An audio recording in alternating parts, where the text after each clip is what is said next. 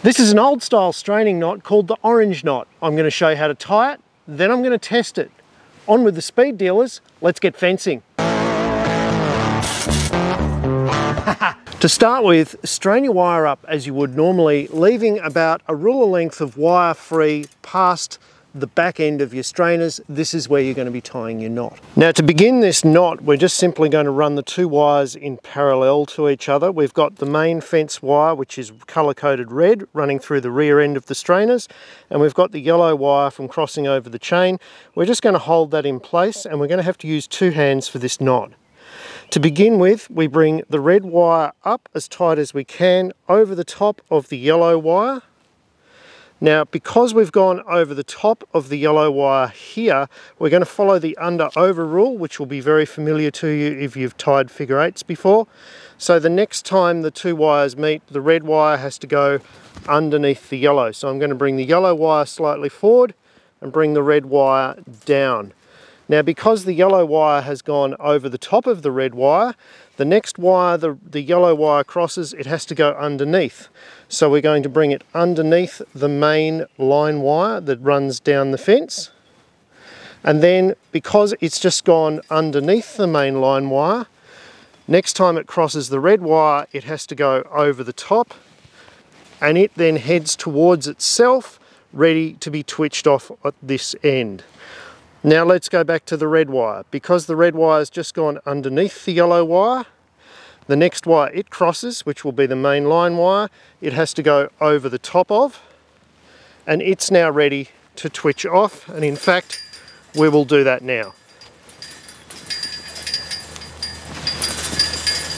Now the yellow wire is a little bit more tricky to twitch off, so all I'm going to do is just ease it underneath the line wire over the chain, pull it up as tight as I can get it. It's a bit tricky with the plastic covering on the wire, and then when I take the strainers off, I can twitch that off properly. And there you have your orange knot. We refer to this as a strainer knot because when it's tied properly, you only lose about a link of tension when you take the strainers off. Let's tie this once again without the colours, then take it up onto the test bench, see how strong it is. Okay, so now without the fancy colours, we've got our line wire in the rear jaws of the strainer, and we've got the wire that goes to the end assembly over the top of the chain. I'm going to bring the two wires together. I'm going to bring the strained line wire up as tight as I can. Now you'll see that it's going over the top of the other wire that I'm holding in place. Now that means as it completes its turn, it's got to be brought behind the other wire so that we follow the under and over rule. Under here, over there. Now, because this one has gone over the top of that wire, it then gets brought behind the strained line wire and brought down this way. Now, because this wire has just gone over the top, we then cross those two wires over like so and bring this wire up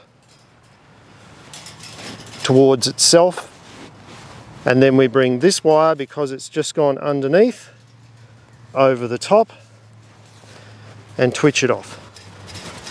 Now I'm going to do a bit of twitching after I take the strainers off, but to secure it, I'm just going to slide this wire underneath the strainers here, bring it up as tight as I can, and start the twitch off there. That's our orange knot completed. Take the strainers off, hold this twitch for leverage, and finish off the twitch in front. Okay, so it's time to find out how our knot performs under tension, and for that we've got the fence stay test bench. If you don't know how that works, roll the tape. The wire with the knot in it is attached at each end with a spiral fast because they're just as strong as the wire. Up at this end, I've got a lever that I jack out using a bottle jack with a set of crane scales attached that I'm recording with this camera here. Okay, so we've got our plain wire set up on the test bench. We'll get our baseline of unbroken wire to begin with, then we'll put the knot on and we'll see how the two compare. We've got our both cameras rolling. I'm going to change the position of this one. Let's get started. Rightio, plain wire baseline. We do this every time because wire acts differently at different temperatures and different rolls can have slightly different results. as we're winding it up, what are we up to now? 280 odd kilos. We'll find out what the breaking strain of unbroken wire is.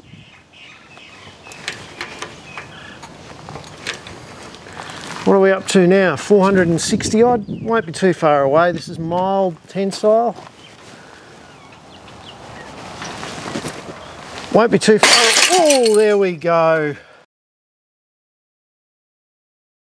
Okay, we've got our orange knot set up on the test bench. Let's stretch it and see how it performs compared to the unbroken wire. We'll go a bit slower this time and try and get some accurate readings along the way. So we're just starting to feel the weight now. Up to about 50 kilos. And what I'm seeing is it's actually extending slightly. So it's actually stretching with the wire. We've got 188 kilos there. This was a really popular knot back when we used mild wire. It's coping quite well though. 300, just a shade over 300 kilos, and it's snapped.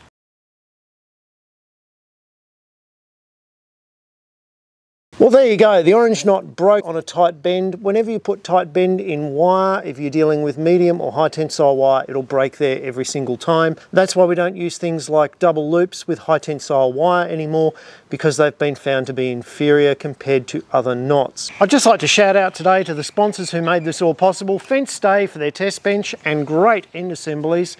And of course, Murray, a genuine Australian owned company that manufactures on the Murray River. Guys, if you like this kind of content, don't forget, hit the subscribe button, give it a thumbs up. There's plenty more on timthompson.ag, and I'll see you next week.